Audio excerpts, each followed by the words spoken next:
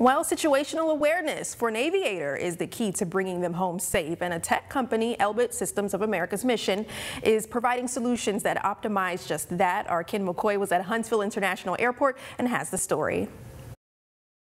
Guys, we're having so much fun today testing out Elbit Systems of America's latest equipment, but the main goal of today is safety.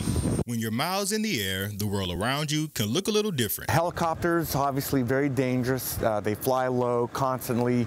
They have a lot of obstacles and terrain that they need to be aware of. Elbit Systems of America is a company that specializes in innovative solutions that protect and save lives like those of our nation's warfighters. We're here for the warfighter. We are a DoD industry partner, just over 30 years. So we do everything from helmet-mounted displays, which you've seen today. So we're a very well-rounded organization for the Department of Defense. Situational awareness is just one thing in the field that can mean life or death. Before we had all of these different technologies and capabilities, we would really get overloaded easy, right? I'd be heads down, reading a paper map, trying to make sure that we're flying in the correct direction, make sure we're not hitting wires or things that could injure or kill the air crew. And Elbit's innovative solutions allow clients to be more effective.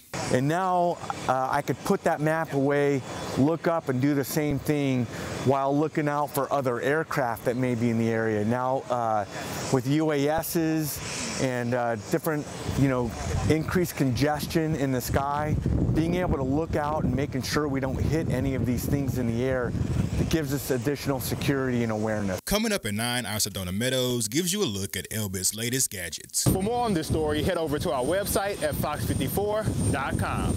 In Huntsville, Ken McCoy, Fox 54 News.